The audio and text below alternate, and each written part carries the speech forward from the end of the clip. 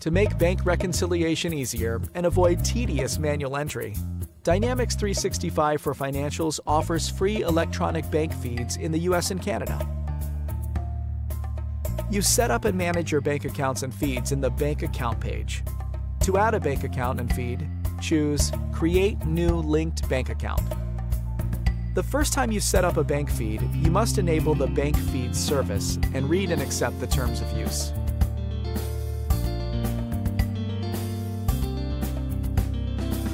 Search for and select your bank, and enter the credentials you use to log into your bank account.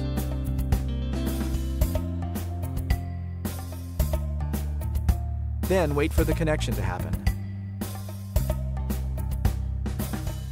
Once connected and the bank is created in Dynamics 365 for Financial, you can add additional bank information, and voila, you're done. With the bank feed set up, you're ready to import bank account transactions.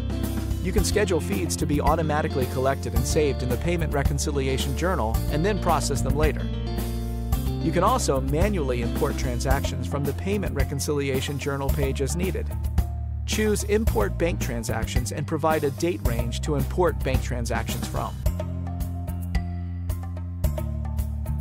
After the feed is imported in the Payment Reconciliation Journal, you can reconcile transactions. In this video, you learned about setting up and using electronic bank feeds, which provides the following benefits. It supports easy reconciliation of bank accounts without having to do manual typing or match against a printed bank transaction list.